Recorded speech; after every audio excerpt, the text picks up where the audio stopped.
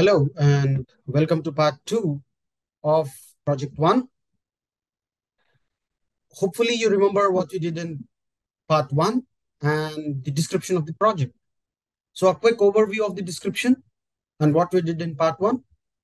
You're supposed to input a function ASU which takes 4 numericals.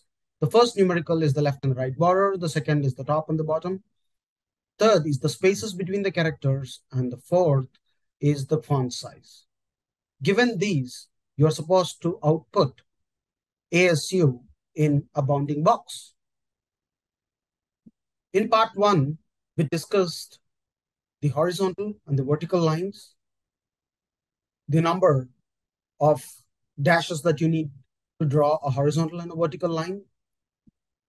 So the code should look something like this. And finally, we came up with drawing this box.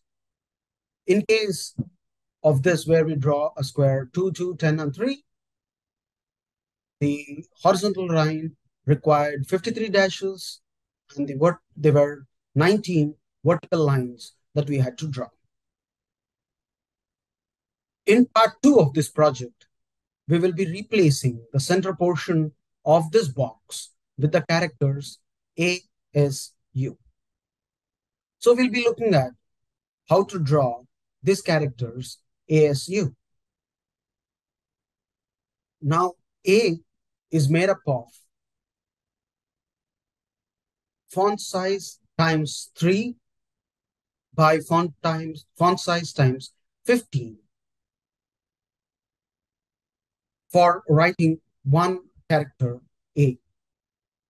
Similarly for S and U. So we will discuss how we can create the character A, and I will leave it to you for your better judgment to understand how to do S and U, which is very similar to doing A. In my view, the best way I would like to look at it is as rows and columns. Every letter is made up of 5 rows and 3 columns. And we need to choose whether to put stars or spaces within the rows, within each cell that is represented by these rows and columns. For example, if we take the first cell that is represented by 0 and 0, we need to put font size by font size number of stars. In our example, we took font size of 3, so we are getting 3 stars by 3 stars, totally making it 9 stars in this. Similarly, if we take the cell 1 by 1 here, which is our 5th cell, we will be representing it with font size by font size number of spaces. Now, using this method of putting in spaces or stars, we can create our characters, A, S, and U. Now let's look at how do we code in putting these in one particular cell and then expand it to doing it for all the other cells. So if you take this one particular cell, the best way to go about doing it is row-wise. Given a particular row, you decide what will be the number of, based on the number of columns, what would you be printing in that place? Will it be a star or a space? In this case of this cell, 0, 0, the code would look something like this. It's row 0 to row font size, that is these 3, and it is column 0 to column font size, that is these 3. And what do we have to put within this? Is stars. So what we do is write font size number of stars followed by incrementing the row by 1 and then printing again font size number of stars. That is how we can print stars in this cell. Now for the cell 1 by 1, what would you do? How would you go about printing the spaces? Well, the logic is very similar to what has to be done here, except that we will be doing spaces in place of stars.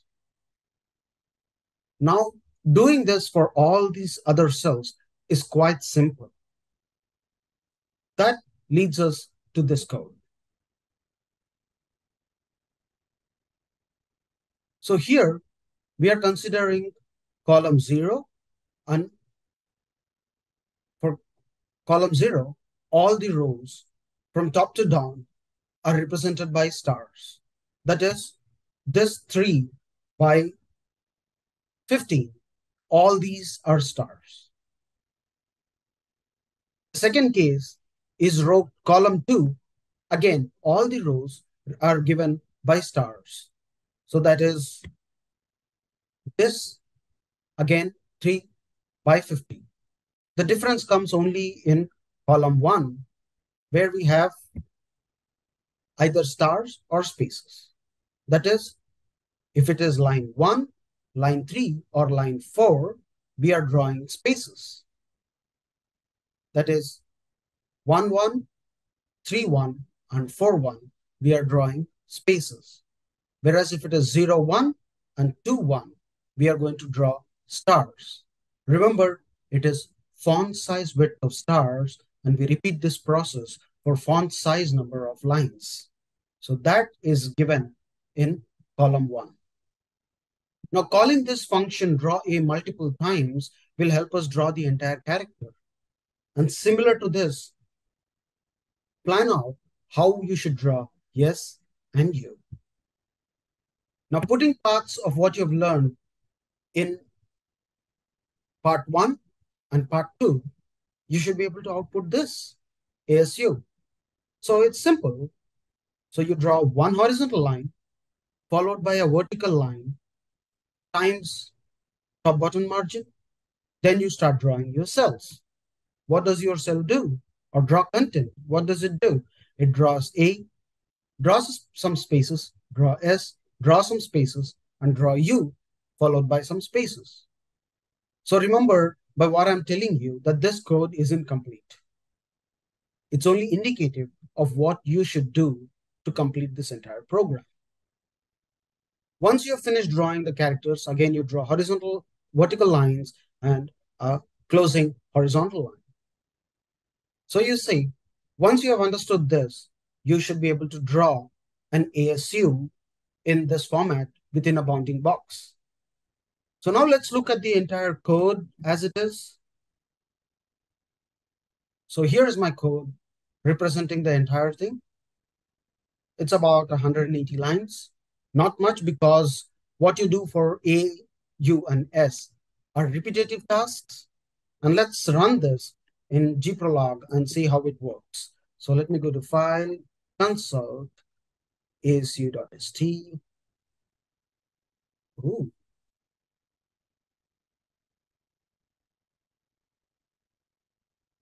Okay, so let me run consult again. So there it is. And then I need to do ASU. We are given this 2, 2, 10, 3. Putting the dot, that's the output. Well, remember that there are some border cases. That is, if I give ASU and I give a font size of 0, everything being 0 characters, what happens? It throws an error. Program this in and see what should be your output.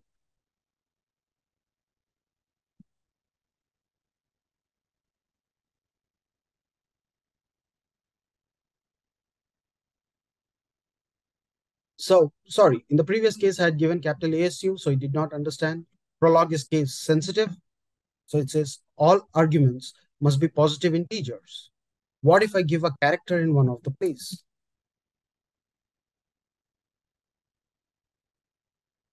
So let me replace any one of them by 0, or any one of them by an alphabet.